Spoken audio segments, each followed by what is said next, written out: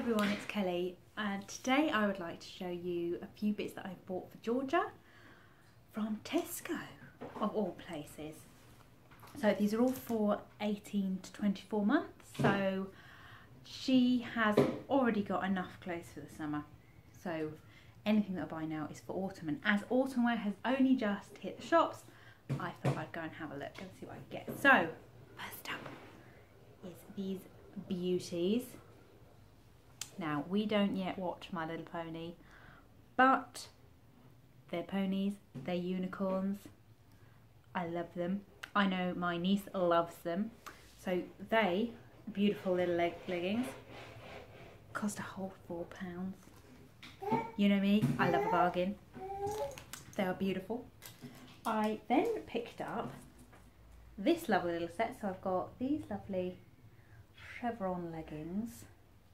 Aren't they eye-catching? And this gorgeous long sleeve top that says, be happy, smile more, have fun, laugh a lot. And it's embroidered. You can see that. 2 for £5. So both of these together came to £5. I then have something rather beautiful. This. Georgie, ruining Mummy's film. Oh, she says, oh. Isn't it beautiful? £10 this one cost.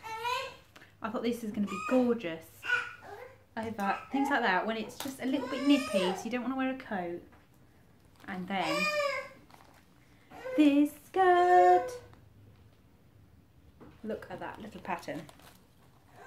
Gorgeous bird embroidered with little flowers and sequins.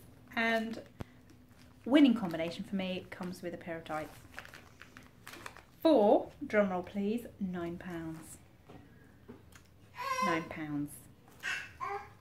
So beautiful. And look, little detail in the pocket. It's beautiful. So I thought I'd show you a few bits. I could have bought quite a few extra bits in there because they're so affordable, but such lovely clothes, especially if they're just going to be running around, having fun, wrecking them.